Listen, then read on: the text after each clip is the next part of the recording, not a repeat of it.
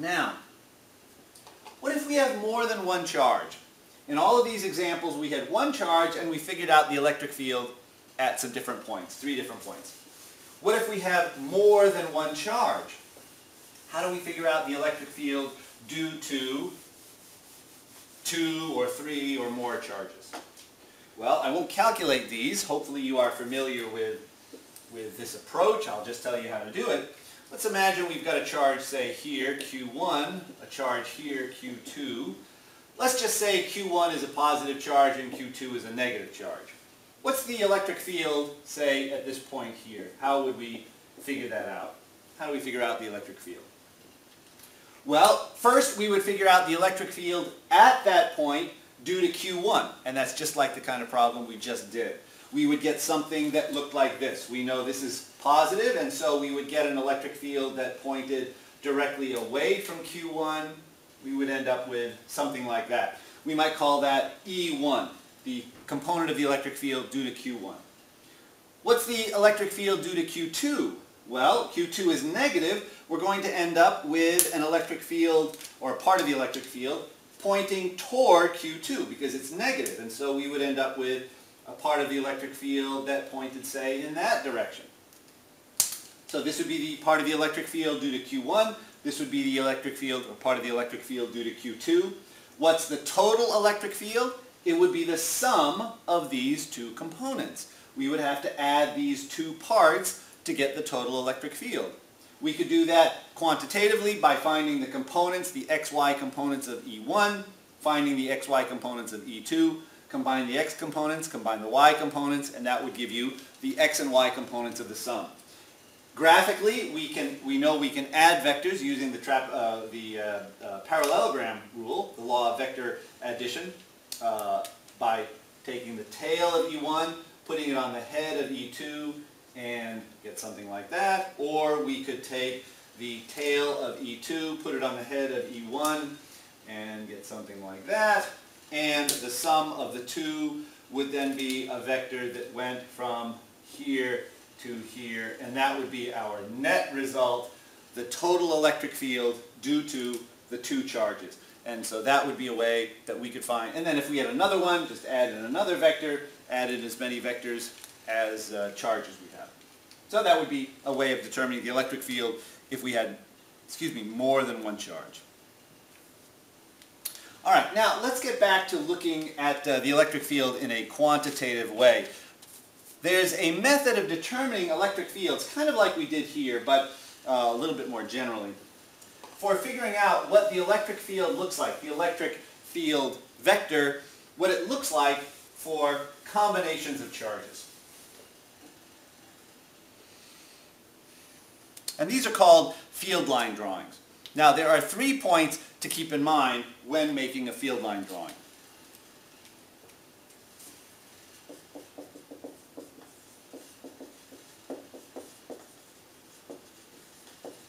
Okay. The first point to keep in mind is that the field lines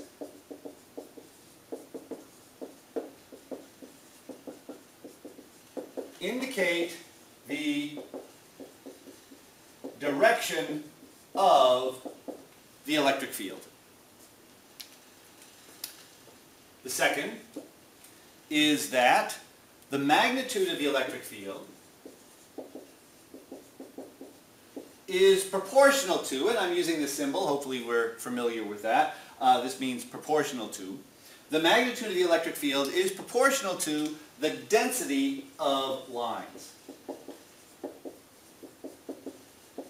So, if we've got a region where the lines are relatively far apart, this means we've got a weak field. If we've got a region where the lines are relatively close together, this means we have a strong field. So, the spacing between the fields will give us an idea, I should say the spacing between the lines will give us an idea of the strength of the field. And then, one more point,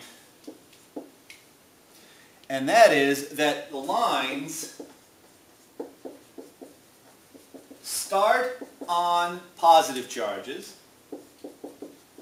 end on negative charges, or infinity. So typically, if you have a positive charge, lines will start there and go out. If you have a negative charge, lines will go into the negative charge. Or you can have lines that will go out to infinity or lines that come in from infinity. And the number of lines is proportional to the magnitude of the charge. So this kind of comes back to this point here. The magnitude of the electric field is proportional to the density of lines. We know that if we've got bigger charges, we've got a stronger field. That means more lines. So the number of lines coming out of a charge or going into a charge will be proportional to the magnitude of that charge. All right, so let's try some examples. Let's try some field line drawings. We've already made a couple, although we didn't exactly call them that, for two individual point charges. If we have just a positive charge, the field line drawing looks something like this, just a charge with the lines coming out of the positive charge. If we have a negative charge, we've got basically something very similar, but we've got lines going into the negative charge.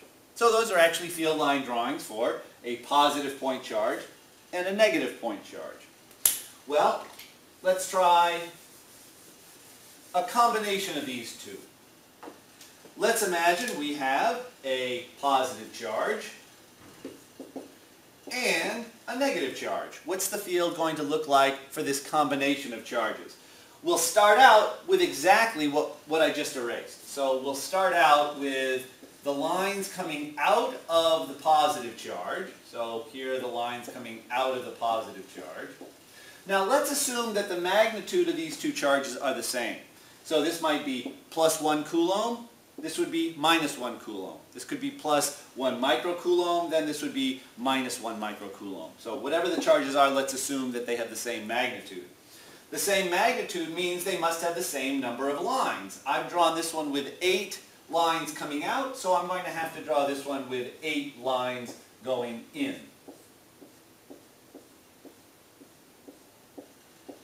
There we go. Now we just connect up the lines. So I'm going to draw this one across here, this one like this one like this, here, here, here,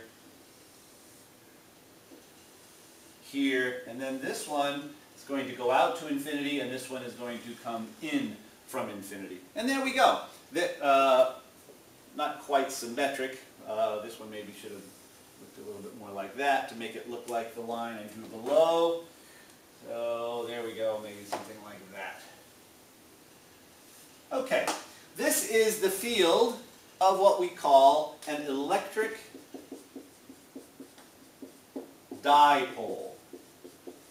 A dipole meaning two poles or 2-point charges. So this is the electric field of 2-point charges, an electric dipole. This is a very, very important result. We'll come back to this. We'll use electric dipoles more later on. But this is what the electric field would look like for an electric dipole. Now, one thing I want you to notice is that these lines never cross each other. So we do not have a region where the lines do something like that. Now, why not? Well, remember, the direction of the lines tell us the direction of the electric field, and at a point like this, that would seem to indicate that the electric field was pointing in 2 directions. Well, we're talking about the total electric field, the electric field from the combination of all the charges, and so we really should have just the electric field in one direction. What's the net force acting on a test charge that we were to put at that point? Well, the force has to point in just one direction, so the electric field has to point in just one direction. So we can't have electric fields crossing each other like this. That would indicate 2 different directions at the same point, which we can't have. So there's the electric field for an electric dipole. Let's try 2 similar charges rather than 2 opposite charges. Let's try, say, 2 positive charges. Let's imagine we've got, say, 1 microcoulomb and another plus 1 microcoulomb. So we'll start out again the same. We'll draw in the lines coming out of this one and lines coming out of this one. And again, if it's the same magnitude, we've got to have the same number of lines. Okay, now let's connect up the lines. Well, we've got to be careful because we've got lines going in opposite directions here. So what's going to happen there? Well, I'm just going to leave that for a second. These are going this way. Now they can't cross, so they actually have to bend away from each other. Something like that.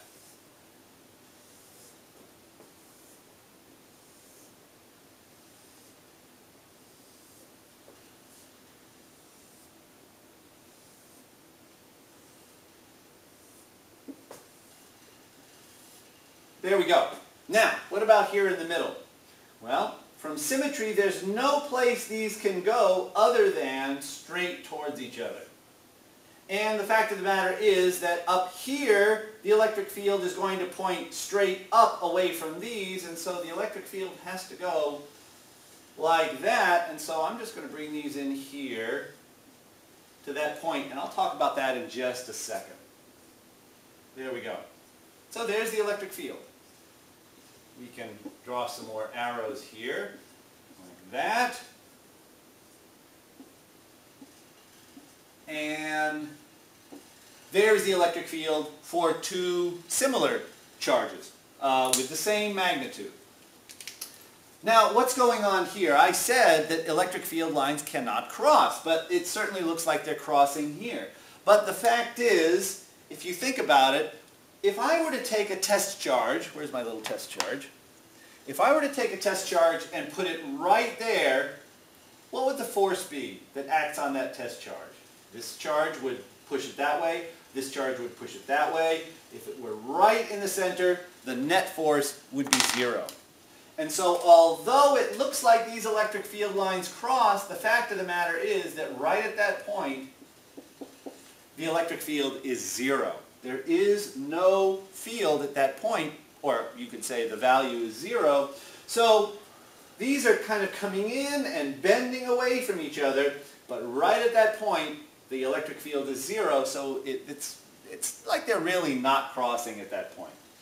Now, something I would like us to do is think about what would this field look like if we were very, very far away. Imagine that we were to take the camera and back way, way up. What would this field look like?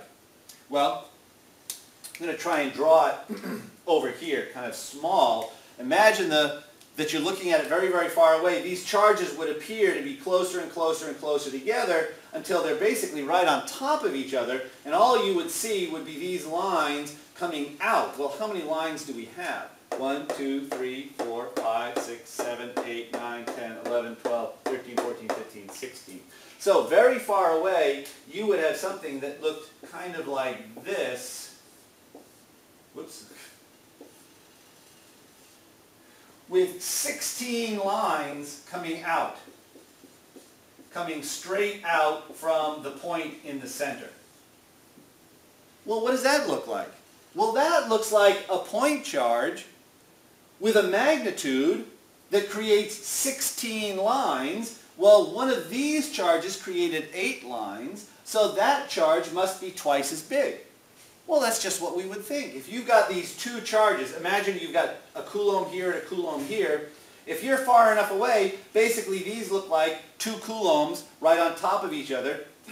This electric field line drawing is going to look like the electric field line drawing of a single charge of 2 coulombs if you're far enough away. So that kind of makes sense. The symmetry of this drawing would seem to indicate just that, and that's the kind of idea that we would expect if we were to look at this far enough away. Let's try one more.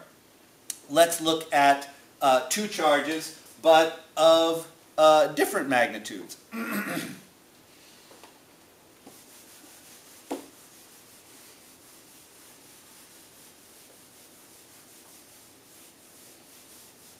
Let's imagine we've got a positive charge and a negative charge. But now let's imagine that the positive charge is twice as large as the negative charge. And so the negative charge, so the positive charge will have twice as many lines coming off of it as the negative charge. So what do we get? We'll get something like this. Let's have, say, 8 lines going into the negative charge. And then 16 lines coming off of the positive charge.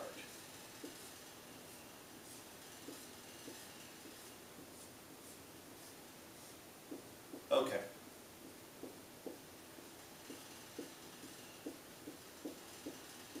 There we go. So there are our lines. How do we connect them up? Well, we just connect them one at a time. Now this is going to the right and this is going to the right, so we'll just connect these right up like that. This is coming out here. We'll connect the second one to the second one, the third one to the third one. Okay, here, here, here, here. Ooh, let's see. Now wait a second. We've got these coming out here and this one coming in here. What happens to those? Well, these are going to go up like this. Okay, what happens to these two? We've got one coming in here, two coming out here. Well, the fact of the matter is this is going to come over here.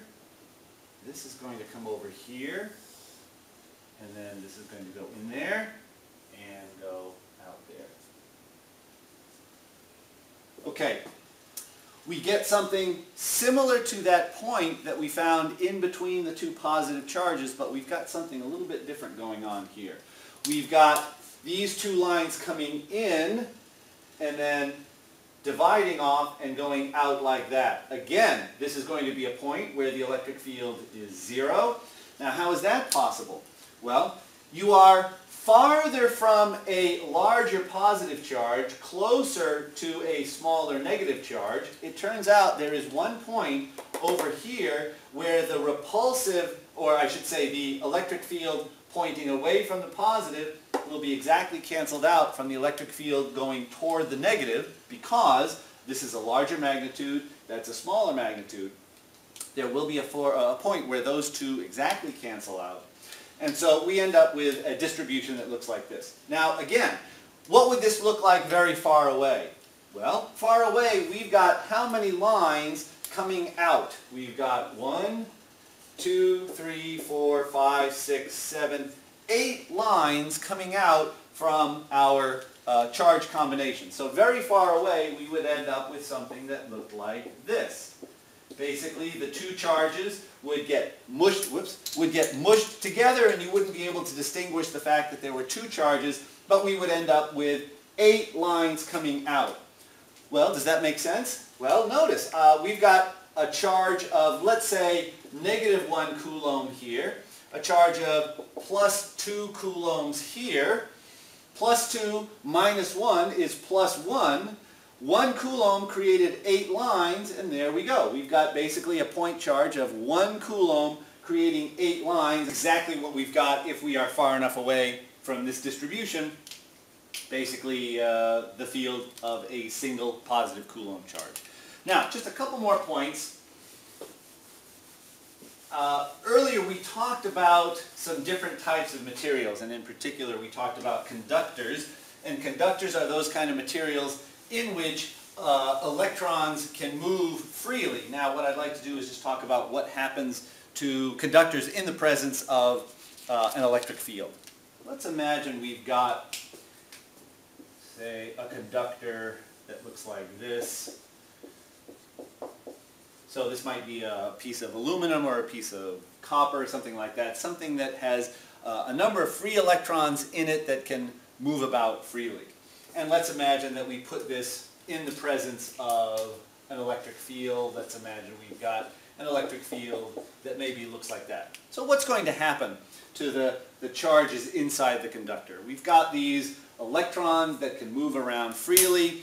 Well, those electrons are going to experience a force due to the electric field. Remember, electric field, the direction of the electric field tells us the direction of a force that would act on a positive test charge. The electrons are negative, and so they're going to experience a force in the opposite direction. So the electrons are going to be pulled to the left side. So we're going to end up with a bunch of electrons over here on the left side of the conductor, leaving the right side of the conductor with fewer electrons, basically making a positive charge over on the right side. These positive charges will create an electric field in this direction. The negative charges will create an electric field towards them. So these two charges will create an electric field in the opposite direction to this electric field, and will essentially cancel out the external electric field so that there is no electric field inside the conductor. Now, how do we know that these electric fields must exactly cancel out?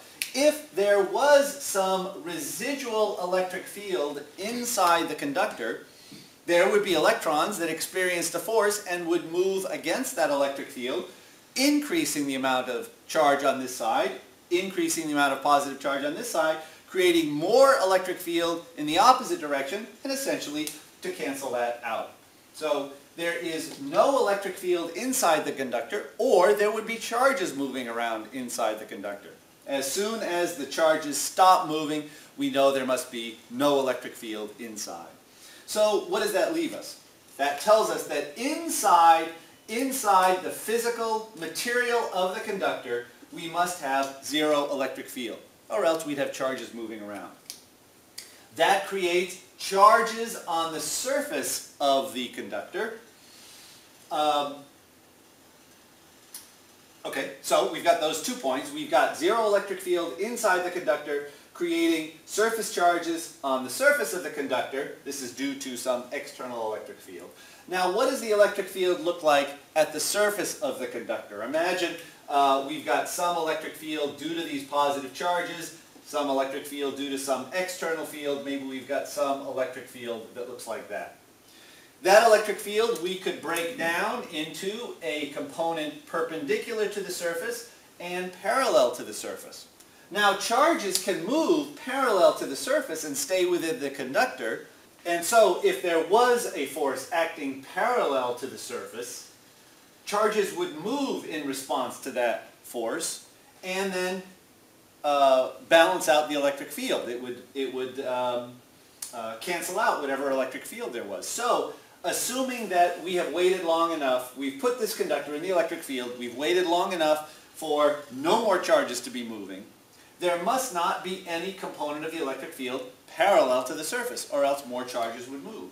So that tells us then that any electric field at the surface of the conductor can only be perpendicular to the surface. So there are 3 things to remember about the conductors. The conductor in an external electric field. There is no electric field inside the material of the conductor. Charge densities build up on the surface of the conductor, and any electric field at the edge of the conductor is going to be perpendicular to the surface with no parallel component. That's all for lecture number 3. I'll see you next time in lecture number 4.